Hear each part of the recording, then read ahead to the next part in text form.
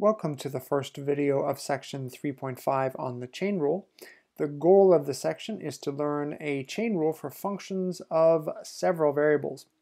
As we've done in previous sections, we'll begin by reviewing relevant information about functions of a single variable.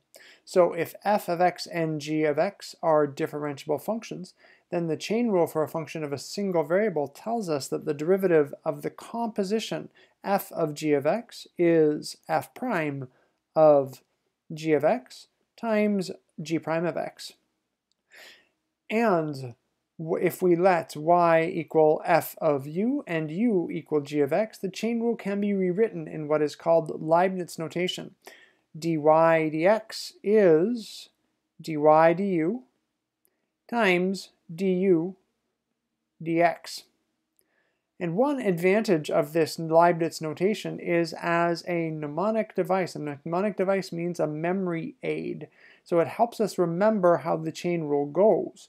Because although it's not actually what's happening, it looks like the du cancels out and we get dy dx. That is not at all what's happening, but it looks like the du is canceling. Theorem 3.5.1, the chain rule for multivariable functions. Case 1. Number 1, if z is f of xy, if this is a differentiable function of x and y, where x is g of t and y is h of t, if they are both differentiable functions of t, then z is f of xy is f of g of t of h of t, which is also a differentiable function now of a single variable t. So we can take the derivative of z with respect to t, so dz dt is, and this is the chain rule, del z del x times dx dt plus del z del y times dy dt. Second part, a more general case. If w is a function of n variables, x1 through xn, and if it's differentiable, and each of the xi's is actually xi of t, it's a differentiable function of t for t from I equals 1 to n. That means that w, if you plug in all of these functions of t, is actually a function of t, and it will be differentiable.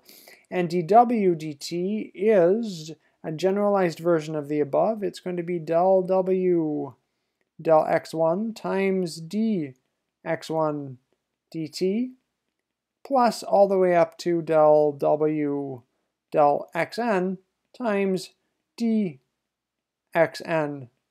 dt, which can be written in a more compact sigma notation as the sum from I is equal to 1 to n of del w del xi times dxi dt. Now, a couple things to point out before we do an example of the chain rule is, first, notice that we're very careful here to use del's and d's where appropriate. We use del when the function is a multivariable function, so when the relationship is a partial derivative, when we're taking a partial derivative of a function with respect to its variable, which is sometimes called the intermediate variable, since the final variable is actually t here. Also, notice the similarity to Leibniz notation for a single variable. It looks like the x terms and the y terms are canceling out, and if those canceled out, then we're left with two versions of it's not quite correct, it's a mixture of del's and d's, but it lets us sort of use this as a mnemonic device, a little memory aid as to how the chain rule is supposed to go. And last thing to notice is the similarity to the total differential.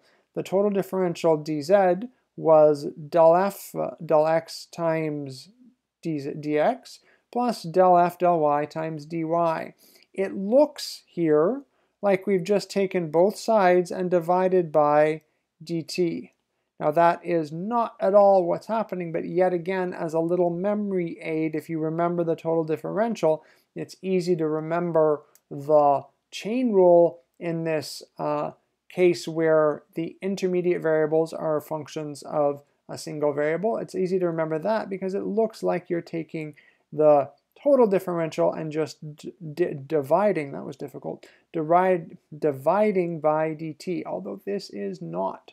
This is not what's happening. That is not a proof. That's not what's happening to find the chain rule. We're not actually going to prove the chain rule. We will just take that as given, and in the next video we will do an example to apply the chain rule in a specific case.